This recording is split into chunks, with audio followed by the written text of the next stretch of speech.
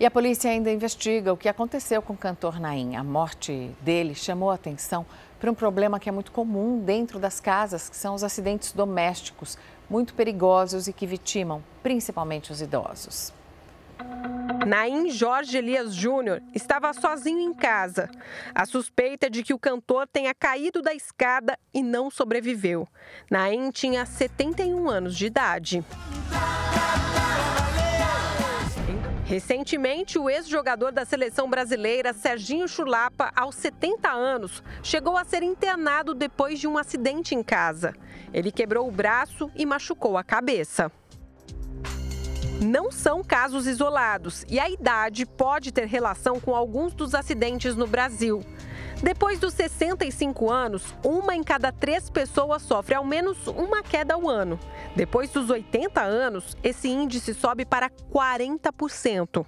Minha mãe tem problema de glaucoma, perdeu a visão da vista esquerda e da vista direita e chega a 30%. Né? Então vira e mexe e a casa não tem adaptação nenhuma, tem degrau, não tem corrimão. Então, quando ela vai no banheiro sozinha, porque é só ela e uma irmã idosa também. Então, vira e mexe, minha mãe sempre está caindo. Eu sou uma pessoa que tem uma questão de desgaste de família. Eu já tive problema de descer na escada aqui por uma falhazinha de joelho. Quanto maior a idade, mais graves esses acidentes podem se tornar. Principalmente nas pessoas de idade, pode ocasionar fraturas de fêmur, fraturas de coluna, traumatismo crânioencefálico e, com isso, gerar consequências graves. A pessoa de idade, quando tem uma queda e pode ocasionar uma fratura, principalmente por osteoporose na região do quadril do fêmur, ele diminui a expectativa de vida. Então, o paciente que já sofreu uma cirurgia devido a uma fratura tem a sua expectativa diminuída em até 5 anos. Por isso que tem que evitar a queda e fazer também o tratamento de prevenção das doenças degenerativas.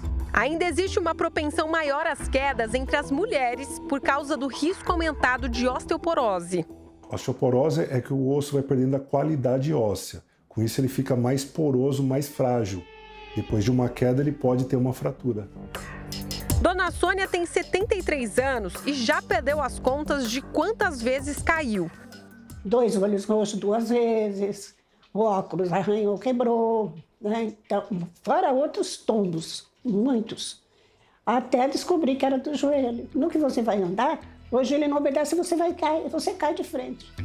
Ela chegou a bater a cabeça mais de uma vez. A aposentada tem artrose em um dos joelhos e perdeu a firmeza no passo há pelo menos 1 ano.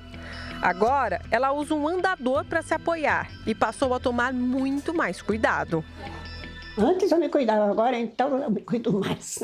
Eu tomo banho sentada no vaso sanitário, sem correr risco de cair. Não tem jeito. Com o avançar da idade, todas as pessoas vão passar por limitações. O ritmo de vida precisa diminuir, os cuidados com a saúde têm que ser redobrados e é inevitável que a casa e a rotina passem por adaptações. A dona Sônia mora no imóvel térreo e algumas medidas de segurança foram tomadas. Como essa cama aqui, olha, mais baixinha e essa passagem livre. Aqui nesse caminho não tem nenhum tapete, por exemplo. Mas a principal das mudanças foi essa daqui. Ela ganhou companhia. O filho veio morar com ela. No lavabo eu coloquei umas luzes de LED para a noite ela ir no banheiro e ter a luz, para ela não ter perigo de ela tropeçar. Durmo do lado do quarto dela, sempre com a porta aberta. Se ela precisar de alguma coisa, ela me chama. Vou os quartos, também vou dar uma reformada e fazer mais alguma coisa. Aos pouquinhos estou fazendo as coisas pro bem dela. O filho ainda pretende colocar apoios nos lugares em que fica difícil para a mãe usar o andador. Já o tapete, ninguém conseguiu convencê-la a tirar. Quem sabe um dia ele some misteriosamente.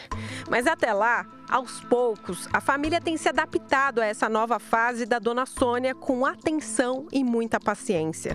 Afinal, é nossa responsabilidade cuidar daqueles que já cuidaram de nós. Eu amo viver, entendeu? Faço minhas coisas, eu tenho minhas coisas, eu fico no celular, assisto minha televisão, entendeu? Eu sou feliz, né? Então, eu quero viver mais. Para mim é um prazer estar cuidando da minha mãe e fazer o que eu posso por ela, retribuir o que ela fez por mim. É isso, bora se cuidar, né, gente? O perigo tá nos detalhes.